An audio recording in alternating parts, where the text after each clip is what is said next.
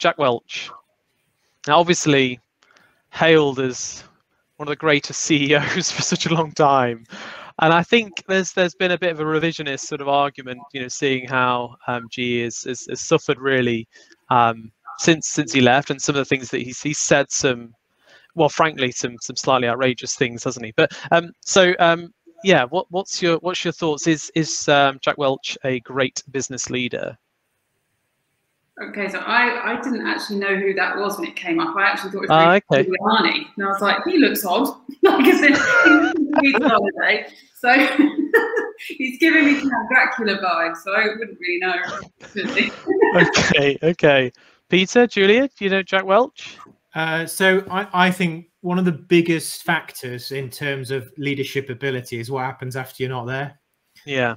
And I think you can't escape that situation. Now, you could argue, was it just a bad decision on successor, or was it more endemic than that? He'd actually worked very hard to try and create leaders and to empower people. So there are a lot of things that he did that we would really be supportive of, but something happened. Yeah. And I don't know what. Well, I mean, the strategy I think that he had was, I think, kind of, they didn't really consolidate into one area, so I don't think that really helps. It didn't really add to what they were doing. So I think strategically, some people had some issues with that. But the share price when he was there, you know, the company was doing fantastically well.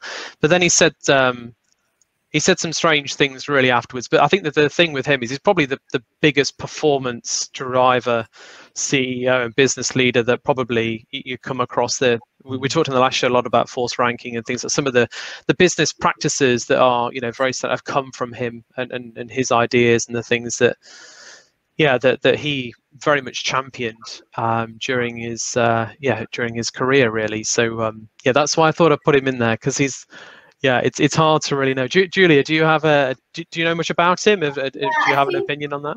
Yeah, I think during his time, probably his leadership style worked. I don't know if it would work necessarily today, especially with all the changes that Ilona already mentioned with digital and everything.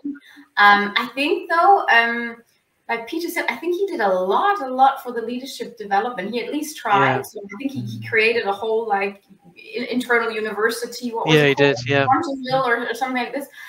So he did a lot there. And if I'm not mistaken, I read something about him where he also tried to hire people not based on, you know, are they coming from an Ivy League or have this degree, but, you know, also giving people a chance who just show that they're really willing to do things. So I like this kind of like not being so this elite focus and really having a broader perspective, because, you know, we have diverse backgrounds and you don't know the story of someone. So if you just put them prematurely into boxes. So I think there are a few things that I know when I read about him or did some case studies that I really liked. But again, I don't know if this leadership style would work nowadays, because it's very centered, as Peter said, onto him.